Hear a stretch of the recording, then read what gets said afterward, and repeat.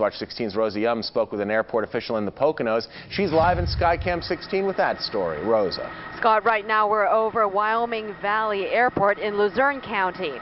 Certainly not anywhere as busy as the skies over New York City, but it is at this kind of airport where many learn how to fly small planes. This is the flight path over New York's East River taken by the plane that crashed Wednesday, killing Yankees pitcher Cory Lidle. It's an area often filled with small planes and helicopters.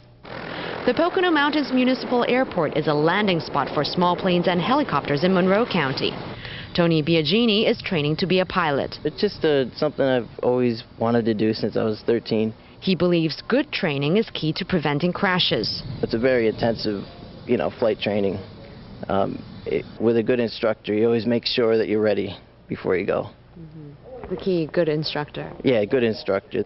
The chairman of the Pocono Mountains Municipal Airport Authority told us aircraft accidents involving flying into buildings are very rare. In fact, there have only been 2 cases in the U.S. in the past 5 years. He said when regulations are followed, flying small aircraft over Manhattan can be safe. The airport chairman has flown from Monroe County to Manhattan many times.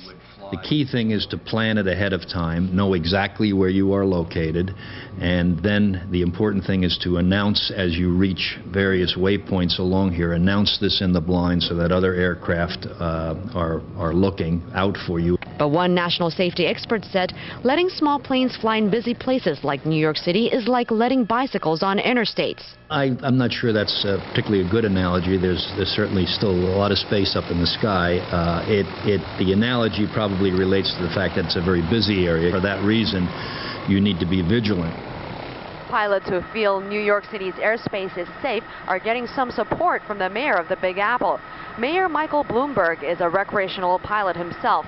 The mayor said there are very few accidents over New York City for an awful lot of traffic. Rosa Yum, News Watch 16 reporting live from Skycam 16 in Luzerne County. Rosa, have a safe flight yourself.